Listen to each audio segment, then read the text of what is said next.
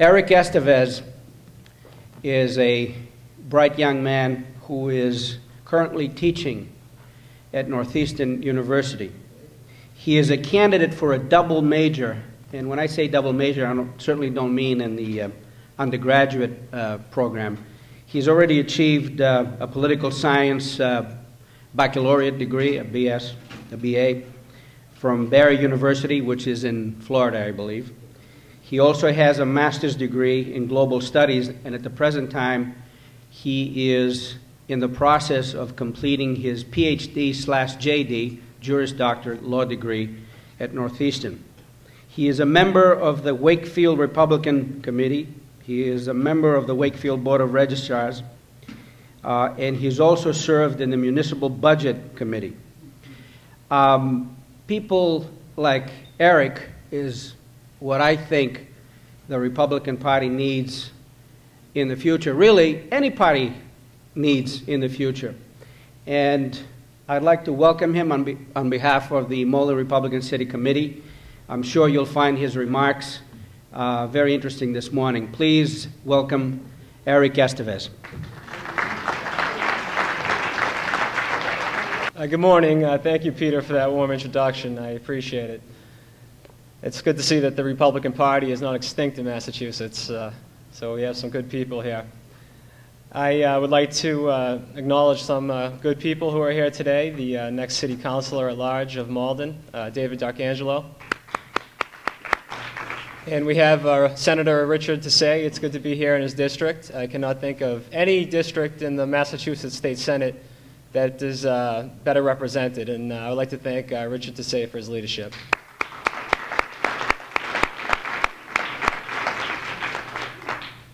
Charlie Baker, thank you for coming. Governor Patrick, better be careful. And I would like to also thank my good friend from my hometown of Wakefield, Al Turco. Al is the chairman of the Wakefield Republican Town Committee, and he's also a member of the Board of Selectmen in Wakefield. He is currently running for re-election for his seat on the Board of Selectmen in Wakefield, and I ask you all to offer your help and assistance to Al. Because I think what is unmistakably clear is that whether we are from Wakefield or Malden, or whether we are from any other city or town within the Commonwealth, we're all on the same team, and we need to stick together in order to prevent this Commonwealth from further destruction. This past election has taught us that the Republican Party base is shrinking demographically, philosophically, and culturally. In 2008, Democrats gained 8 U.S. Senate seats, bringing the balance of power in favor of the Democrats 59 to 41. In the United States House of Representatives, the Democrats gained 21 seats, bringing the balance of power 257 to 178. In the presidential election, traditional red states became blue and allowed the Democrats to capture the White House in a commanding victory. Here in Massachusetts, our state house is overwhelmingly Democratic, and our entire congressional delegation in Massachusetts is Democratic. With the defeat of Christopher Shays in Connecticut last November, there is not a single New England Republican in the United States House of Representatives. If history is a guide for the future, then there is no better history lesson for Republicans to study than the 1964 campaign. For Republicans, the 1964 campaign was about two things. Firstly, rebuilding the Republican Party, and secondly, the importance of optimism in the face of adversity. And today, we stand in need of both.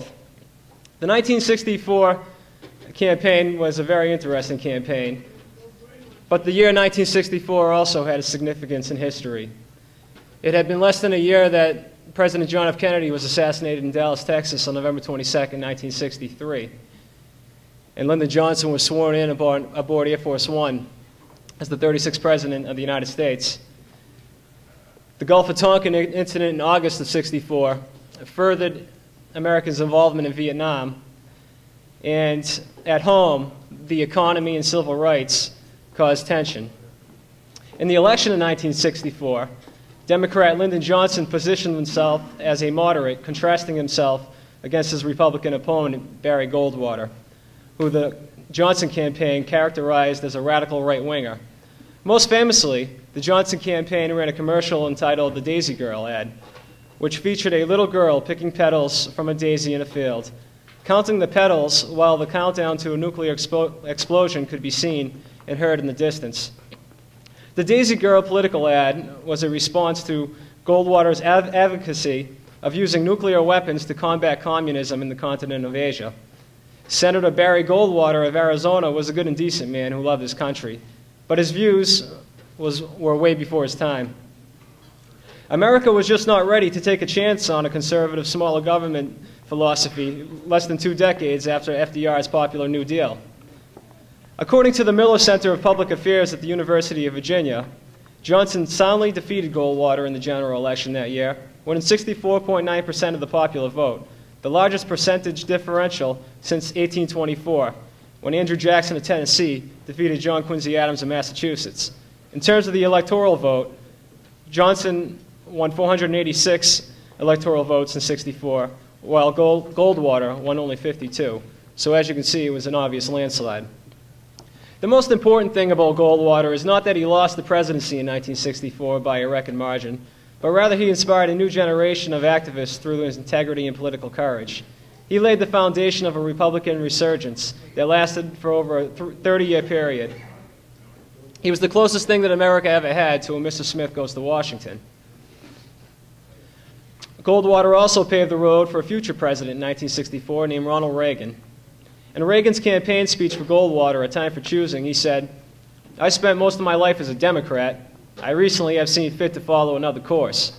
I believe that the issues confronting us cross party lines." So as far back as Reagan can remember, is when he was spokesman for GE, Reagan was wise enough to understand that the Democratic Party had changed.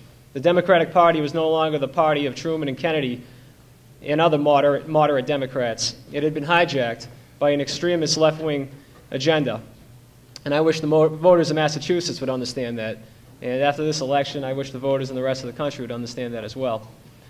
Now, like Lincoln, Reagan came from very humble beginnings. Therefore, people always questioned whether he was sincere. They asked, why didn't he support the Democratic agenda of helping the poor?